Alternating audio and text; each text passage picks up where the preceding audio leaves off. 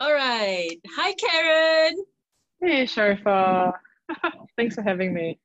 Yeah, so we are doing this pre-recorded thing because our schedules don't match at all, unfortunately. But nonetheless, technology has helped us. Yes, that's true. Okay, maybe for a start, you want to introduce yourself first? Sure. So my name is Karen. I'm actually the founder of KARENLEE.FITNESS. So I run a mobile fitness business, which means that I travel to clients' homes to train them. And if they have if they live in a condo, I train them in the gym. If not, like outdoors or even in the comfort of the living room. So my services include personal training, nutritional coaching, right? As well as the latest, which is health and wellness coaching, Oh, predominantly in the mental well-being space, brain health space, anything that's within the health and wellness domain. That's what I do.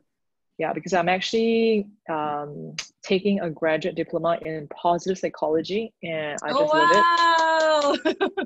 Yeah, and it's definitely benefiting a lot of my clients in terms of like overall well-being, right, in that space. Yeah, so I would love to share more later. But so these are my services as of now. Yes, I was thinking to myself, I want to take a degree, but I don't want to take a degree in like business or finance or whatever that those big names, right? Because it doesn't relate to what I do, right? I mean, if Mm. I want to learn about business, I'm already running a business, right? So then I was thinking, yeah, maybe, yeah, you're right. You take something which is related and will benefit your client. So that's the key, right? Yeah, it Education. is.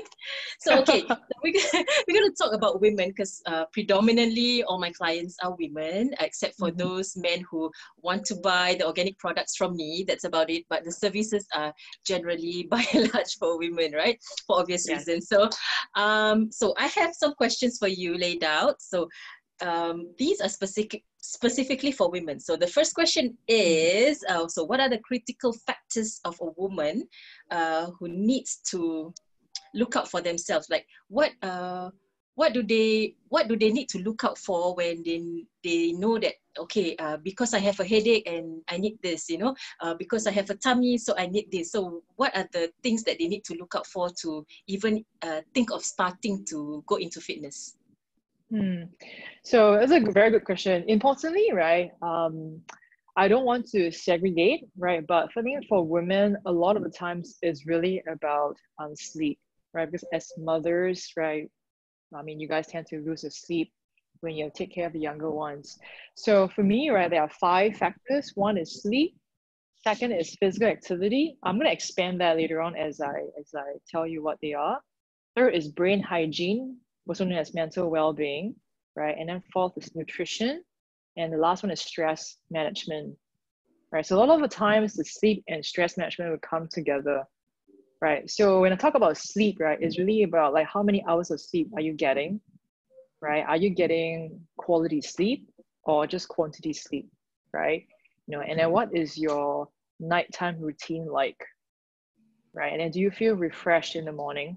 Because a lot of times when women, or rather when all of us, we wake up, we don't really feel refreshed. And then when we don't feel refreshed, right, we don't have the motivation to exercise, right? Yeah, Yes. yes, so it's like a domino effect. When we don't have the motivation to exercise, it really Mhm. affects um The our emotions, image in right? that sense. Yeah, correct. And then we feel despondent, right? Because we feel that, oh, Mhm. when am I going to start my exercise? When am I going to start this weight management, right? It's always tomorrow, Journey. right? Tomorrow, next week, next month. Yeah, correct. There's always this procrastination, and this applies to, I mean, both men and women, but usually women, they feel more emotional in that sense, right? They feel Mhm. that they have to do it, but just that they can't bring themselves to do it, right? Yeah. So then brain hygiene is the other one, right? So brain hygiene scientifically is known to really ensure that your mind, your brain, your nerves are healthy, Mhm. right? So that you don't actually get into the state where you are suffering from cognitive or neurodegenerative decline, Mhm. right? And you hear that very common nowadays. Yes, Alzheimer's, very, very. dementia, right? Yes, yes. Depression. Yeah, so all this is part of brain I read hygiene. I read something that nutrition also affects the development of the brain, right? Yeah, for sure. Yeah. So I'm going to that point. Like the fourth point is nutrition, exactly. Right. So Mm-hmm. what you eat is basically what you feel and what you think, Mm-hmm. right? So like for example, if you put a lot of sugar, Mm-hmm. right, processed food into your body, right? Yes. Foods that don't actually love you back. And what I meant is that, when you have a relationship with your husband, your partner, or your wife, Yeah, you I have want a to, relationship with desserts. A love relationship. yeah, that's great, right? Yeah, but is it a healthy relationship? Right, that's always the question, right? Yes. What does that mean? Does it mean that the dessert actually love you back? So if the dessert loves you back, right, then it shouldn't be giving you diabetes. It should not be Okay. giving you, right, chronic illnesses, right? If you Yeah. have a healthy relationship with your foods. That's what I meant by reciprocal, right? That like kind of love relationship. Because it's like in a normal human relationship, right? You want a person to love you back. Yeah. So I actually heard this from Dr. Daniel Amen's Mm-hmm. podcast. Like he is a renowned psychiatrist who does Mm-hmm. brain imaging. So he talked Mm-hmm. about this a lot. When you eat something, right? Like for example, if you put a lot of sugar in your body, Yes. your brain can get into a malfunction state, right? Ah. Yeah, and that actually allows you to feel lethargic Mm-hmm. and you are craving for more instead Right. of Right. stopping, right? Because the brain is the most powerful yet the most complex organ in the human body, right? The Ah, brain determines everything, right? It determines our yes, it movement, the starts way with we the speak. brain Yeah, and it moves your exactly. limbs. Exactly, right? Yeah, so it's like brain dead. So if your brain is dead, you're literally dead, right? So I said brain hygiene is very, very important. Then of course, right, is stress management, right? So Mm-hmm. how are you managing your stress, right? What are your strategies in coping your stress level, right? Because there's good stress and there's bad stress, right? But So stress is how do you stress. differentiate? Stress is stress, I find. Yeah, because once stress, like most people, right, they go into Yeah. this eating indulgence, right? Yeah, so it's similar to cravings, right? So it's like when you have a Mm. certain craving or when you feel like low or down, you binge your comfort food, right? To make you feel better. But it's Yeah. all part of the brain. It's really your brain that processes that, right? So because our brains are very smart, right? But the body doesn't really know what the body is doing, It's right? just doing it, right? Correct, you're just doing it. So unless there's really a connection between the brain and the body, right? And then Mm-hmm. you are actually being mindful, which Mm-hmm. is another powerful buzzword nowadays, mindfulness, right? Yes. Resilience. Yeah. So all this is part of really how are you managing your life. Now, the last one I forgot to mention is actually inner tranquility, Oh, which wow. is which is known as an individual's disposition, right? It's your Mm-hmm. state of peace and calm or quietness, right? Mm-hmm. That means how are your inner disposition be influenced by the internal and external factors, Mm-hmm. right? For example, like at home, are you getting any peace, right? Like, do you have a good relationship with your family, or are you living in a household where there's a lot of constant Negativity, you know? violence? Yeah, right, exactly. Agree. Arguments, right? Domestic violence, right? Then when you leave the house with your friends, do you have good friends or good company of Mhm. friends that really support you, right, with whatever that you do? Or do you have friends who are just giving you a negative influence? Mm. So Yeah, basically, fitness is not only about the physical form, it's also mental and your entire lifestyle, right? I would categorize that as, or rather, I would define that as well-being, right? Mm. So well-being, yeah. So well-being is really, like your overall balance, right? Mm. Which actually defines your emotional, Mm-hmm. social, physical, Mm-hmm. right, and mental. Mm-hmm. Yeah. So fitness in a nutshell is really movement, exercising. Yes. right? Yeah. And then you have like wellness, well-being, right? All this different terminology. But importantly, right, when you talk about your lifestyle, it's really holistic. True, very true. Now fitness is the buzzword. So like Mm, they use it in terms of no, instead of using well-being. So I've been reading up before I interview you. So say, oh, mental yes, fitness, physical fitness, which we always hear from yes, young, right? And then we have emotional fitness. So and then we have the yes. financial fitness, which causes stress as well.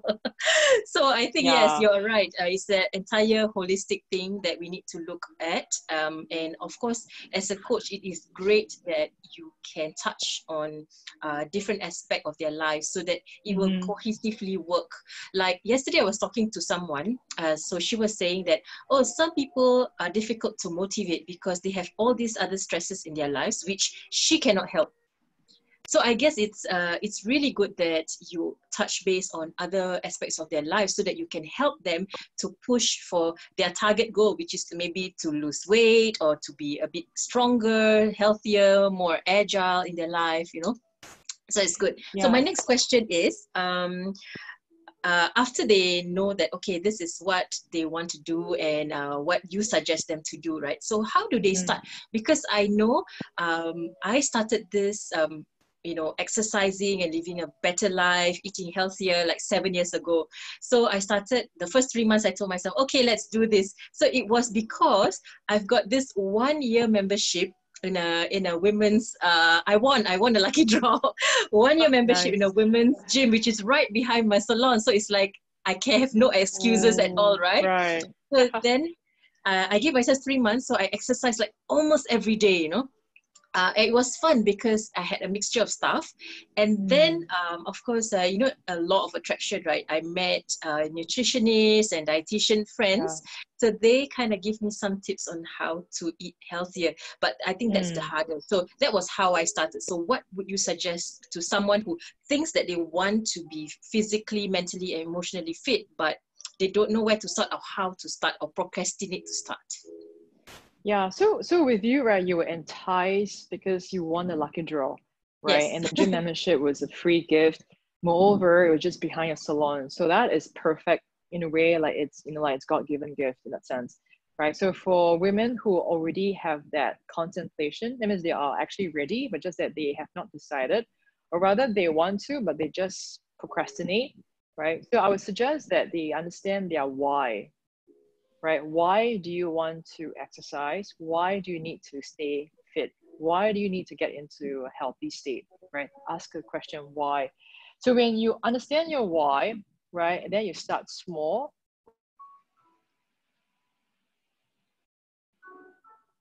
right?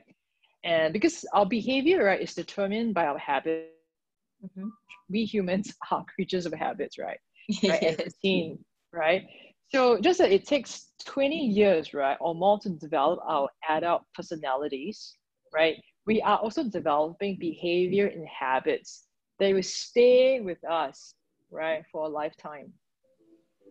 Unfortunately, some of these behaviors, right, and habits are not always healthy or helpful to us, right? So if you are looking honestly or seriously rather, right, to start and you don't know how and where, hire a personal trainer, a certified personal trainer, right, or a certified health and wellness coach, somebody who knows what he or she is talking about, right, and that you know that your why and you know that your goal, tell this to this person, right? And this person, right, will be able to walk with you. So for me, right, I'm not just a personal trainer, but I'm a coach. And a coach, right, it means that it's somebody, right, who empowers and co-collaborates with you to build the life you want to have, right? So which means you are the expert of your life. I don't tell you what to do. I will give you the guidance, right? And the motivation, right? And together, you and I will find solutions to overcome the obstacles in your life, be it physical, mentally, socially, and emotionally, right? Yeah, so this is the reason why, like me as a health and wellness coach has to be very descriptive, because people tend to misunderstand that coach is like a sports coach, right? I'm not a sports coach, right? Like I mean, like we do coaching cues and whatnot, but as a coach, we sit down, right? It's a theoretical session, right? And then I basically ask you questions to really challenge you to get out of your comfort zone. You know, like how a life coach, an executive coach, business coach does? Yeah, so Yes. that's what I do in the health and wellness domain. So you kind Yeah, of give so them a nudge and a push every time, right? I think it's more than that. But initially, right, it's really about empowering them to think of their own answers and to get them to have the aha moment. Oh wow, okay, so I see. So this is something that I have to do, right? So it's like basically allowing them to think about, okay, so getting a movement in is not about exercising, because a movement, right, is big. That's Yes. movement. Mm-hmm. This is exercise. And people are afraid of the word exercise. A lot of women are, like most of my clients who came to me, right? Like they always say, you know what, I really hate to exercise, but I don't have a choice. And I'll say to them, right, you don't have to hate the exercise, right? But because you move, right, except when you sleep and Mm-hmm. and sit, right? I mean, you still move your upper body, Yes, but yes. if you think about movement, right, you can think about taking an opportunity by climbing the stairs Uh-huh. versus taking the lift, right? Yes.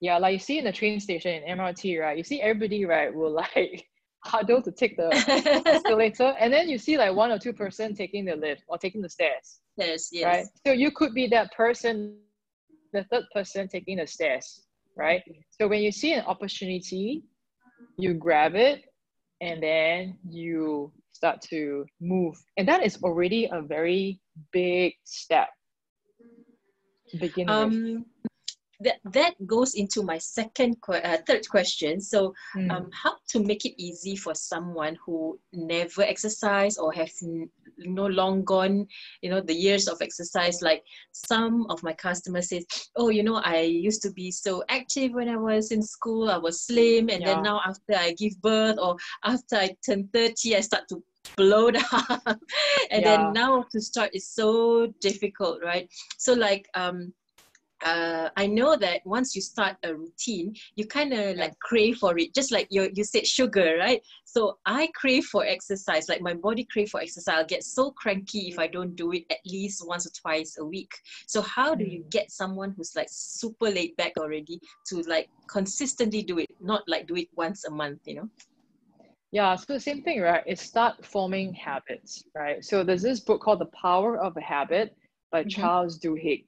So mm-hmm, he talk about a cue, which is a trigger, mm-hmm, right? A ritual, which is mm-hmm, a routine, and a reward, right? Because our brains is really smart. So when the brain, right, gets into this habit formation, every time a new habit is formed, new neural pathways are mm-hmm, formed.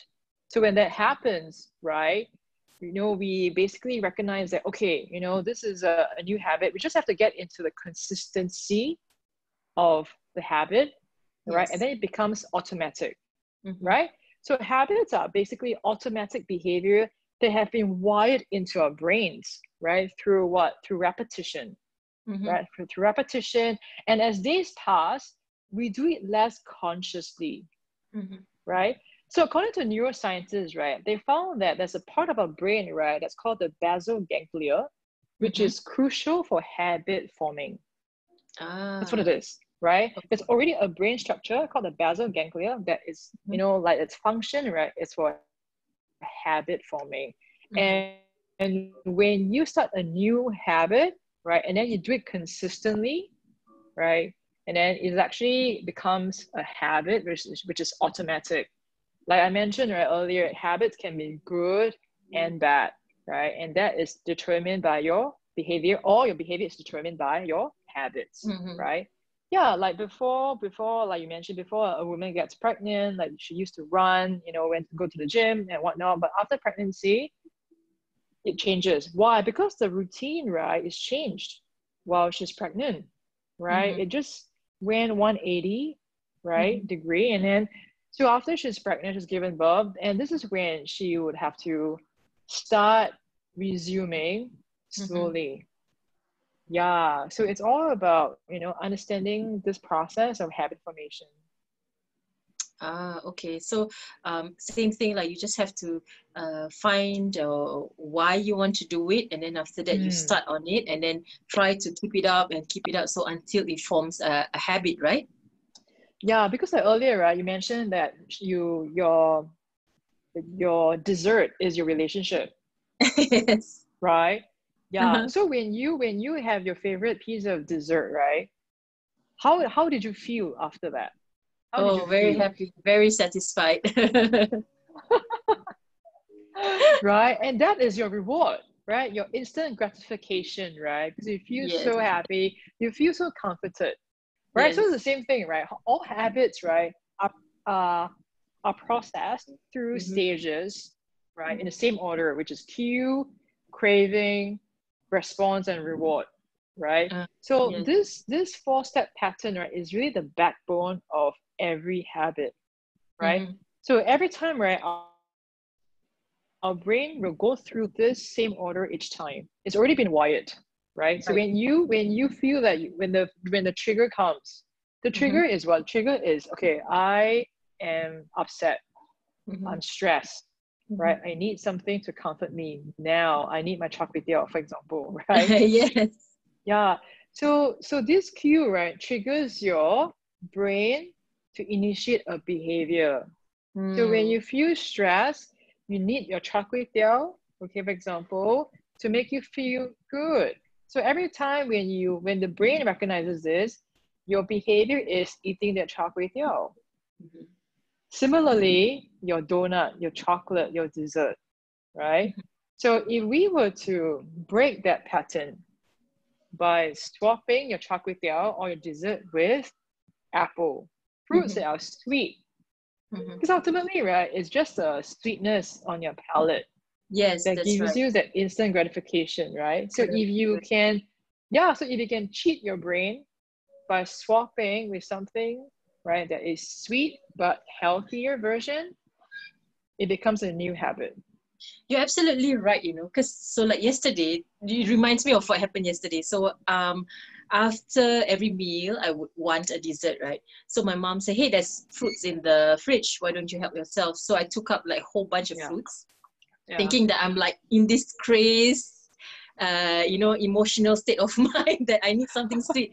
So I started eating Yeah. all the fruits, and then halfway through, like, oh my god, I'm so full because I'm so filled with fiber already. And then I started to put the stuff back into the fridge. My mom said, "What happened?" I don't want it anymore. So you're right. It's just the taste of the sweetness that I wanted, right? Yes. Yeah, it Yeah. So solves the once problem.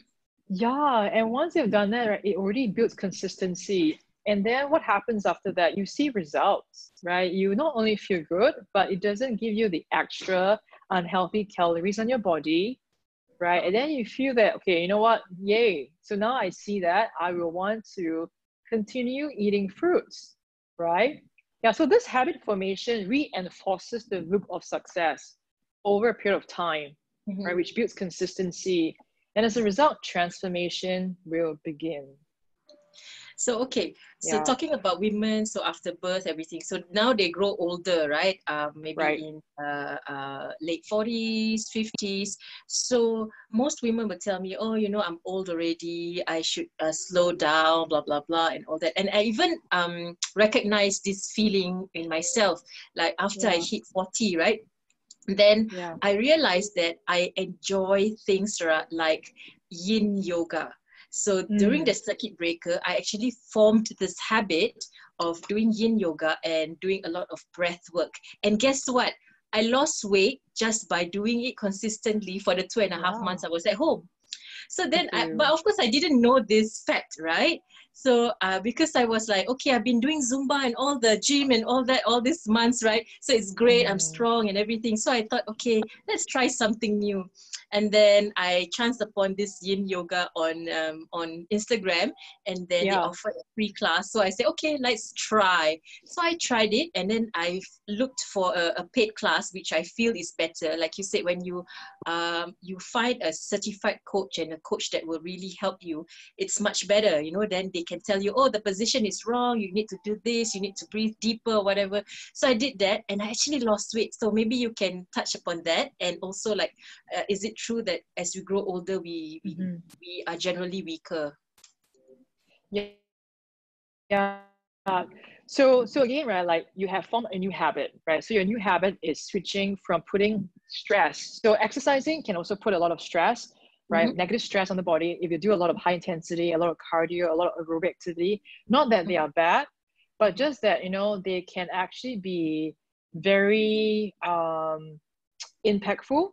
So what you did, right, was you actually changed. You went into a non-impactful mode, and that is breathing, right? Because breathing is actually very powerful. Breathing can actually help with weight loss, and especially when you are allowing your limbic system, right, to function. Because breathing, again, right, it all takes our diaphragm, and it's about breathing correctly, not breathing from the chest, but diaphragmatic breathing, right?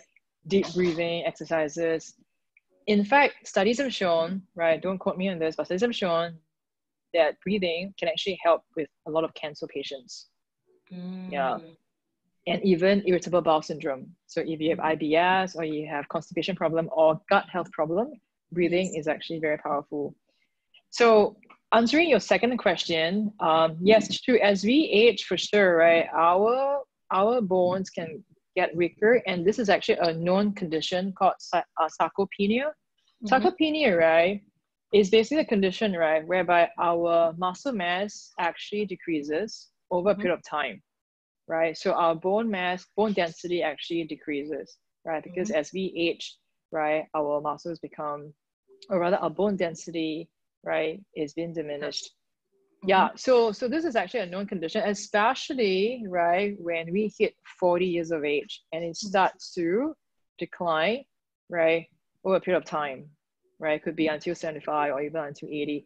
So exercising is definitely one way, right, to improve that. You know, when you even right now, right, it doesn't have to be later on, but I think it's important to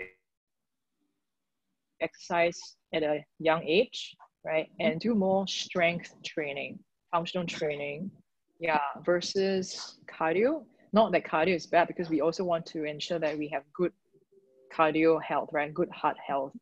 Yeah. So according to national activity guidelines, right, the optimal, to get into an optimal life or healthy well-being, right, is you have between 150 and 300 minutes of aerobic activity, plus 2 to 3 strength training sessions a week. Yeah, to get into that optimum well-being. And this is by the national activity guidelines in this nation. Yeah, so you can go, you can check it out, right? And aerobic activity is like what? Is like swimming, right? Jogging, aerobics, right? Your aqua aerobics, or even like a simple sport, right? Like tennis and etc. So those are aerobic activity that actually allow you, right, to improve your cardiovascular, right? But importantly, it's about doing strength training. Yeah. Okay, good. All right. So last but not the least, so after all these, I'm sure a lot of the viewers have an idea of how they can start and where they can start. So if, let's say, you can offer them something to start off with, like, what do you have for them? So currently, right, I've actually promoting my 27-day Move Smart program, right? And basically it is 4 different types of exercises, right? Or rather 4 different genres of exercises. I've got mobility, I've got cardio, I've got strength, and I've got abdominal work, right? It's less than half an hour, right? It's 4 simple exercises, and it's basically not real time, but follow what Karen does, right? Yeah. And it's a 27-day, which you can do consecutively or not. It's up to your, right, your availability and convenience. That's one, right? It's an online program. Secondly, it's my services, right? So what I do is my bread and butter. So I will give you a complimentary consultation, right?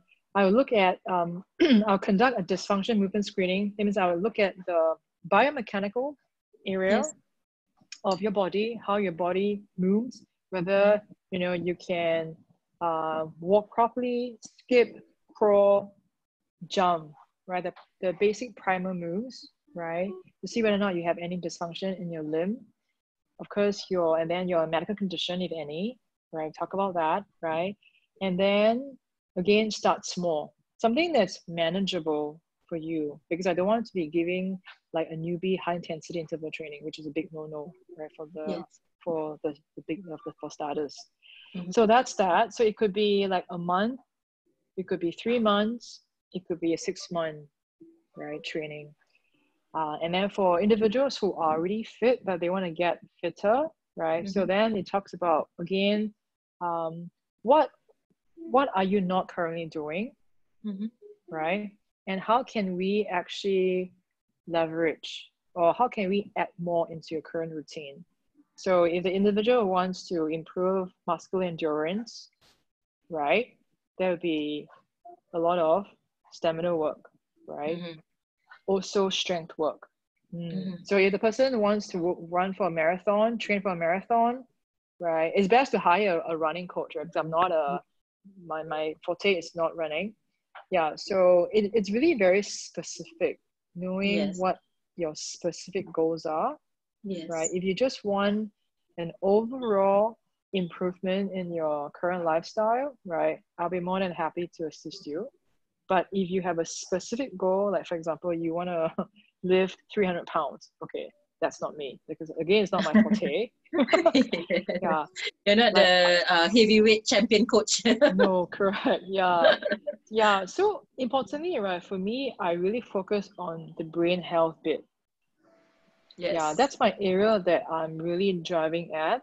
So I actually help a lot of clients to improve their balance, you know, their proprioception, right?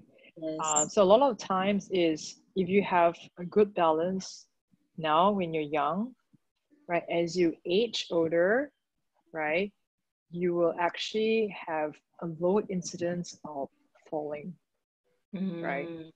Yeah, so again, right, that points down to sarcopenia, right?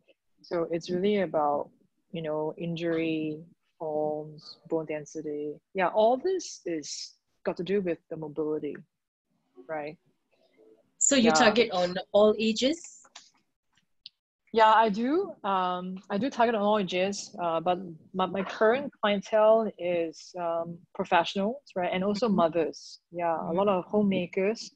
They come to me, right, and I'm not I'm also not a postpartum specialist, right? I mean, I know a bit in that area, like especially for women, you know, like postpartum after they have given birth. They also tend to lose strength, right? Yeah. Now, this is actually very common, okay? Because when they were pre-pregnant, they were already exercising, right? Yeah, so it's really during the months when they're pregnant, they are not exercising a lot when they used to be, right? Well, not at all. Actually, it's important, right? I mean, do like really minimal movement, but not carry intensive weight, right? But you still see a lot of women who are like CrossFitters. They are big and yet they can still lift, right? Because they have already trained, right, to that state, so they're able to do so. But at 6 weeks, right, 6 weeks postpartum, right, women actually had lost, right, some of their leg strength, right, and also a little upper body strength, and that's understandable, right? Yeah. So a lot of healthy women who have had an uncomplicated vaginal delivery typically, right, have the green light to resume physical activity at Correct. about 6 weeks, right? And at the 27 weeks, right, women regain most of their leg and upper body strength. Mm-hmm. Now, the thing is, right, there is no conclusive finding, right, about how long it would take for the women, right, to recover their strength. Yes, But it what's takes quite a important, while. right? Yeah. But what's important, right, is that women resume some form of physical training as soon as they get the green light from their gynae, Mm. right? Yes, that Yeah, one so I that's agree. important. Mm. Okay, thank you so much, Karen. It was really very insightful and great to catch up with you again.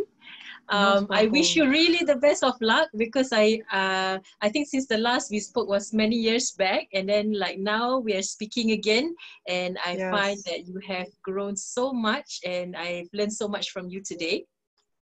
Oh, it's my pleasure. Thank you for having me, Sharifa. I've also learned a Yes. lot from you. So if let's say they are keen, they can go on your website or maybe buzz you on your Instagram. Yeah, definitely. It's KARENLEE.FITNESS. I've Mm-hmm, got two websites. The one is mm-hmm, KARENLEE.FITNESS and the other one mm-hmm, is CoachAnywhere.Fitness. So KARENLEE.FITNESS is all about in-person training. right? Then CoachAnywhere.Fitness is virtual. Okay, so It's I will virtual post it training. on the link, and then they can reach you from there. All right. Yeah, sounds Thank you great. so much. I'll see you again. Thank you. Have a good Okay, day. see you. Thank Bye-bye. you. You too. Bye-bye. Bye. Bye.